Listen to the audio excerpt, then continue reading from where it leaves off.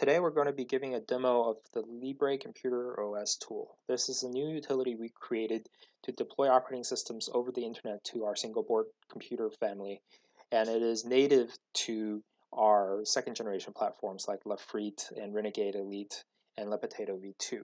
But today we're going to cover our older board, which is the Potato, Tritium, and Renegade, without this function built into the board's firmware, because those boards do not have onboard storage for the firmware. We're going to create a MicroSD card that has lost, and then from there deploy an operating system. And we're going to go over basics like, checking out the trunk serial port. So to get started, we downloaded the AML-S905X-CC.sd.bin.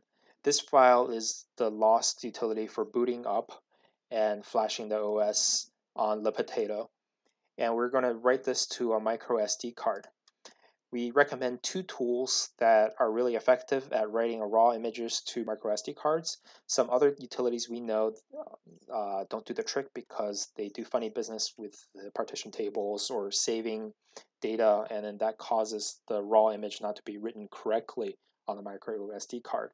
For the first generation board, it's really important that the boot sectors are written correctly. So the first tool that we recommend is Win32 Disk Imager. This is tried and true. And then there's another utility by the NetBSD folks, which is called Raw Write 32. And this is just like Win32 Disk Imager, but has extra checksumming functionality for when you select a file, so that you can compare and make sure you got the right file. So we're going to get started by plugging in a microSD card. Make sure that this microSD card has nothing important on it, because everything will be overwritten. While the lost installer is only 32 megabytes, 16 megabytes, the partition table on the microSD card will get destroyed, so any data that you have on there will get lost. We're going to show writing on both tools. So to get started, we select the image file and Win32 Disk Imager. When selecting a file, you have to change the file format because it's the .bin file. These extensions don't matter, but it is important because it won't show otherwise. So if you select IMG, it doesn't show. And once you select it, you choose the drive that you want to write it to. So in our case, the microSD card is drive D. You want to be careful that you write to the correct one, because if you don't write to the correct one, you destroy the partition table on that device, and you'll be unable to recover the data. So we just select that file, and then we click Write.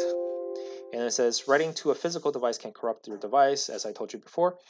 Do you want to continue? Yes. And it's a quick 5-second write. So we're going to do that again on the NetBSD raw write tool. This is not necessary. We're just showing you for comparison's sake. On this tool, by default, is looking for a compressed image. So we got to change it to bin, and then we select it, and then it'll show us the SHA-256 signature. So if for some people who are who want to verify that the SHA is correct, that the download file isn't a partial or corrupted in some way, this is a good way to verify it. And then after we did it, we must select the proper drive. So it seems like the D is not showing up. That's strange. Let me start it again. Oh, there it is. Okay, so we select the file, computes the hashes. So our microSD card here is 64 gigs. That's the beauty of this utility. It lets you see the different drive names, whereas Win32 Disk Imager doesn't. And then this is the card reader, so we write to disk. You only have to use one of these utilities. You don't have to use both. We're just doing it for comparison's sake if you already have one of these. And then after it's written, everything's okay. We pop out the microSD card, and then we put it into our board. Don't power the board on yet. The next step is, so here's an optional step. We're going to go over serial ports. So all of these boards have a debug port called a UART. And then on the Potato, it is here.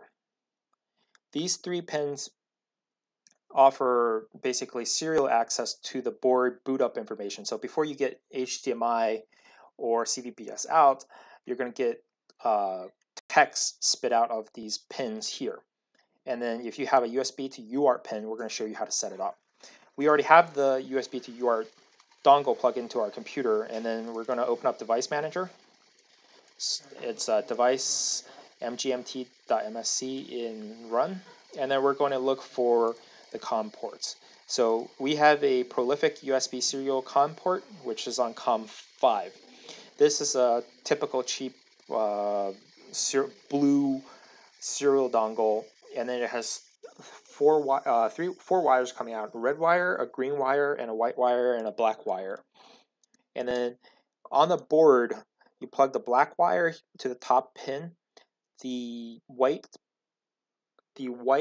wire to the middle one, and then the green wire to the bottom one. You don't have to connect the red one because it's not necessary.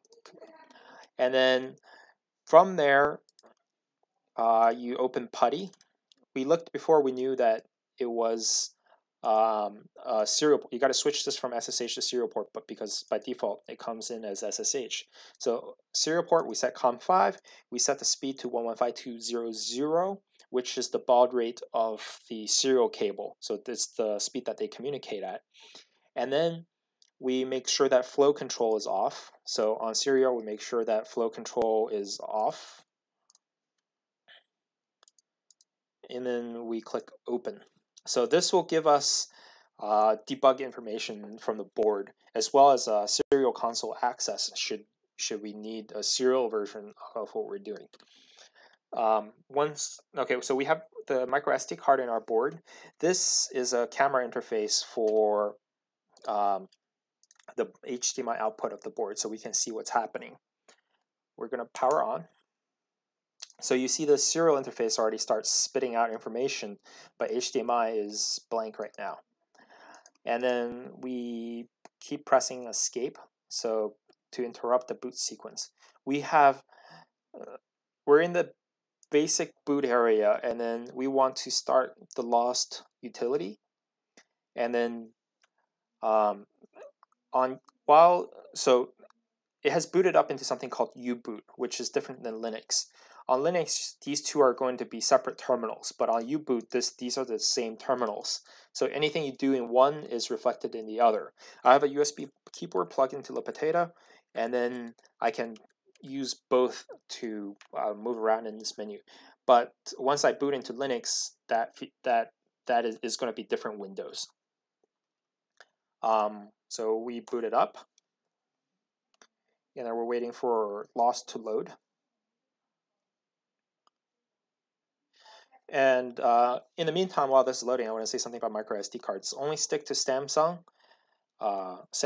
and what's the other brand?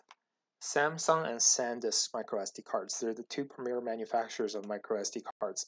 We have numerous issues with people using fake SD cards that have different sizes, or they don't have a good controller on the microSD card that does wear leveling, and then the microSD card just reads back garbage data. Stay away from second-tier brands like Kingston, etc., etc. Only keep to first-tier SanDisk and Samsung cards.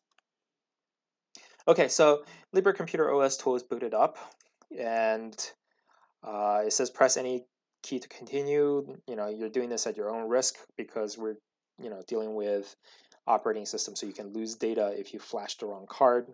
This just implies that Libre Computer is not responsible for any data loss due to your use of this utility. And then we press any key to continue, and then it connects to a server, asks for the available operating systems that we can try to install. So for this demo, we're going to do CoreELEC, which is a Kodi operating system based on the Kodi project. So Kodi.tv. It's a media playback operating system that is well supported by community members. So we're going to type in CoreELEC. Oh, notice how the HDMI and the UART are different now. But I can start the loss tool on the HDMI interface as well. So it's too small to see. Okay, let me just quit out of the UART one since that's probably not needed. And then maximize the HDMI version. So we're going to do CoreELEC. We can do a 9.2.3 build, and then we can do eMMC BLK1, which is the microSD card that we just written loss to. And then do you agree? It'll give you a score as well as relevant information. Kodi release based on Amlogic's SDK. Do you want to continue with the installation? Yes. And then it will proceed to go on the internet and download the release that you selected and install it to the device that you picked. And then these different OSs, they have different capabilities. Some of them are net installers, some of them are disk dumps, some of them are building the OS in real time in order to make it bootable. So they use different techniques in the background to deploy the operating system. And although the download is done pretty much, the writing to the microSD card is not done. So it's writing the remaining data to the microSD card. The image was probably compressed, so it's extracting and writing it simultaneously as it's downloading it. One of the issue is slow microSD cards. So if you use a really old microSD card or an off-brand microSD card, this can be really, really, really slow. And then there's nothing we can do about that. Get a better microSD card. We highly recommend the Samsung Pros and the SanDisk Extreme microSD cards because not only do they have good flash, like MLC flash, they also have good controllers that do good wear leveling on the microSD cards. And we're still waiting for this to finish. And just to cover something else while we're waiting, so we had to flash the microSD card for Le Potato, but on Lafrite and Renegade Elite, we will have a native version that's built on board. You won't have to flash a microSD card. That boot menu that you saw earlier, we can just go straight to boot lost and then follow this process to deploy an operating system. So the installation is complete. Press any key to reboot. So we press the key and wait for it to reboot.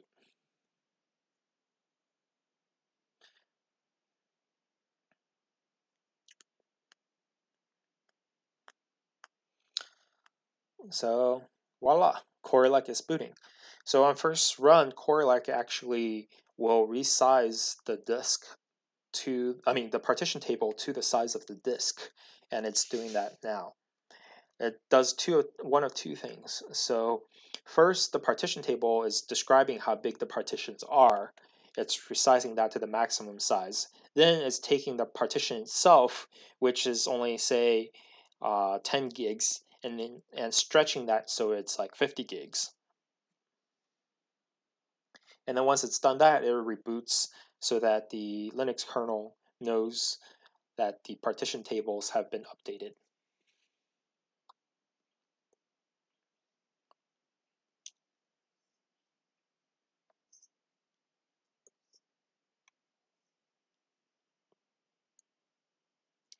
Voila! You just installed CoreELEC in less than 5 minutes. And that's the point of this utility, is to accelerate the installation process. So currently with SBCs, it's kind of a pain in the butt to install everything, and it takes a long time. But with this, and especially with our next generation boards that have the loss installer built in, it literally takes minutes, and you don't have to have anything extra. You could just plug in a USB key or a micro SD card and just have an OS ready in minutes. And that makes it a great way for classroom settings. That makes it to install OS for classroom settings, as well as to get the latest operating systems made available to you. And that's it. So we highly recommend CoreELEC. It plays all kinds of 4K media on Le Potato. It is one of the best supported distributions we currently have. and it can do all kinds of additional. There's a bunch of add-ons that you can do, streaming, you can do live TV, you can do media playback, and all kinds of playing off your NFS server, etc., etc. So it's a great distribution to showcase the features of Libre. And that's a wrap. That's all we have for today. Hope you enjoyed our video on Lost, and hope this was informative in helping you getting started with our single board computers. If you have any questions, please let us know. We're here to answer any of the questions that you have.